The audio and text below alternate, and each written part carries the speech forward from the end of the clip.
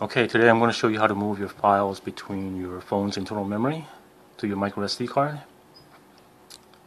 First, you're going to want to install ES File Explorer app from the Play Store. You can see it's a free app. Once you've installed, go ahead and open it. Now search for the file that you want to move by looking through the internal folders.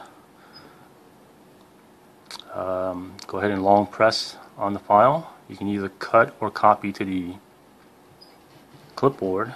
Let's say we want to copy, and you can bring up the clipboard by dragging the clipboard up here like that, and then look for your micro SD card storage. It should be in your favorites tab right here. There's the micro SD card storage. Click on that, and then go ahead and find a folder you want to copy the file to. Bring up the clipboard, long press on it again to paste, and that's it.